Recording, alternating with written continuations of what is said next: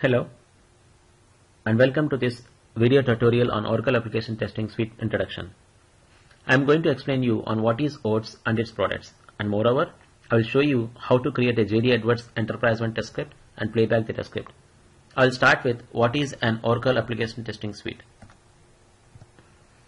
Oracle Application Testing Suite is a suite of products for automated functional testing, load testing and test management of web, packaged and SOA based applications. There are three separately licensed products in Oracle Application Testing Suite, which are Oracle Functional Testing, Oracle Load Testing and Oracle Test Manager. Oracle Functional Testing is to automate functional and regression testing of web applications, packaged applications and SOA web services. Oracle Load Testing is to automate load testing of web applications, packaged applications and SOA web services. And Oracle Test Manager is to document and manage the overall testing process and which includes test requirements, test cases and issues. So now before I go with recording an Oracle JD Edwards EnterpriseOne test script, you should understand what is an OpenScript. OpenScript is an Eclipse-based scripting platform that provides a graphical user interface. Oracle Functional Testing and Oracle Load Testing both use the same scripting platform, and scripts may be extended by using the Java programming language. I have been testing JDE applications over years, so I will take you an example of new hire application in JDE for use in this tutorial.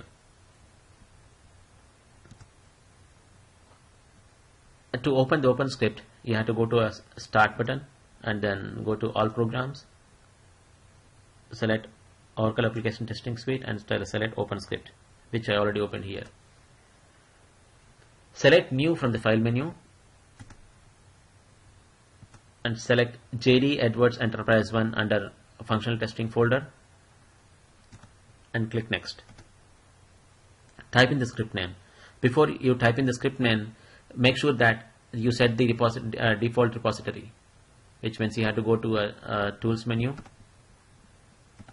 and make sure that in the Manage Repositories the path is set to default. So whichever script is created, it creates under this folder. So I can go back to the File menu, New, select Oracle JD Edwards EnterpriseOne, click Next, and type in the script name. For example, my first JD script, and select Finish button. Once the Finish button is clicked, OpenScript creates the script project and shows the initialize, run and finish notes in the script view. So in this tutorial, I will open the new hire application in JD Edwards, record to hire a new employee and search for that hired employee. So to record the script, you can select record button on the toolbar, or you can select the record option in the script menu. So select record button in the toolbar.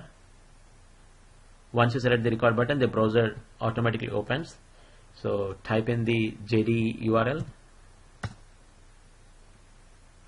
enter username, password, and click sign in button. Once the JDE page is loaded, you have to type in the fast path for the work with address application. So for that, it's P01012 and press the enter key. Now to create the new employee, select the plus button here and then type in the new address number, the unique address number. For example, I'm typing 19191 and type the alpha name.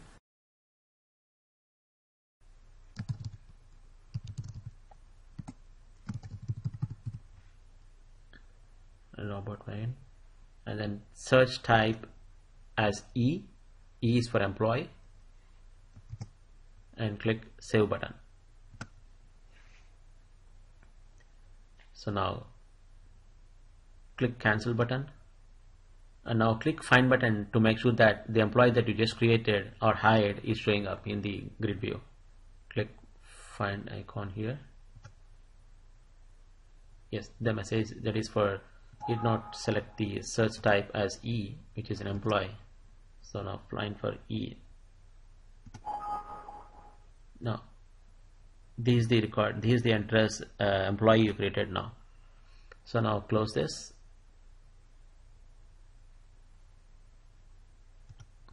and then sign out from the JD application and stop recording. Now go back to the OpenScript tool again. Now see, all the actions that you perform, it created the all the actions are created as here, see, and that under tree view it shows as the actions here. For each and every action it shows in the tree view, as well as it also shows in the grid in the Java code. So you can also manipulate either way. You can change the code in the Java view or Java code view or the tree view. So we still have tabs to type in more information, but I am not going to take you to for this tutorial. So now let me run the same script. Before you run the script, make sure that you change the unique ID, the address number, and also the employee name. If not, the script fails, right? So go back to the tree view again and look for the user ID. That is correct. Password is okay. It shows an encrypted one. And go for the address number. Here you go. Address number. Change this address number now, so that when you run the script, that will not be a problem saying, okay, you already have the address number. Change this to 19192. Click OK. And then go back to the name.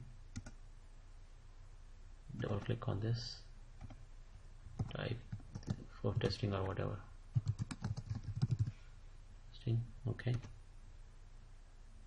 That's it. Now run the script now.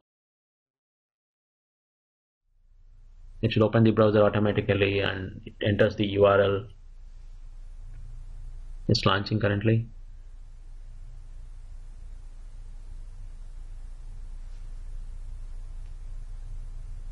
Okay.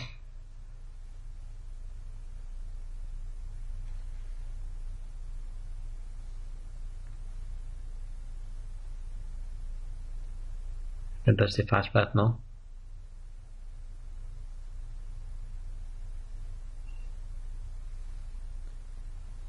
Open the work with address application. It will click on the plus button now.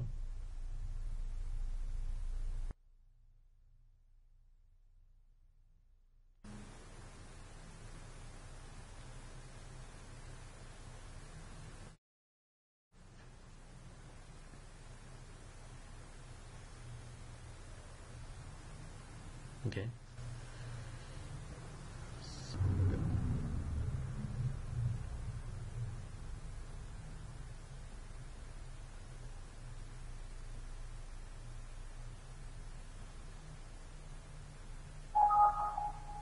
That's because we are not searching for an employee.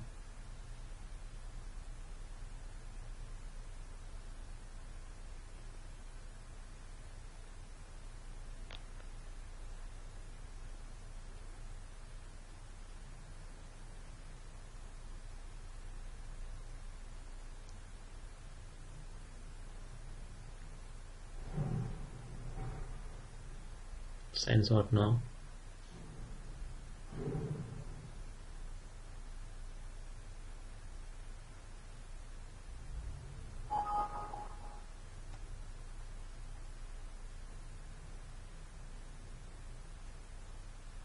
That's it. Now see, go back to the tool again. When the playback is finished, expand the results here to see the tree view, the results for each step group like this. I see it shows for each step group here, whether it's initialized and ran, executed here and finished everything. See, all steps shows here as passed. So there you go. So this is the script it runs. So now you know how to record a functional test script and play back the script. Thank you for taking time to watch this video. In the next video, you'll see UPK integration with OATS tool. You can also read more tips on OATS in our blog. Visit smartbridge.com/blog. Thank you.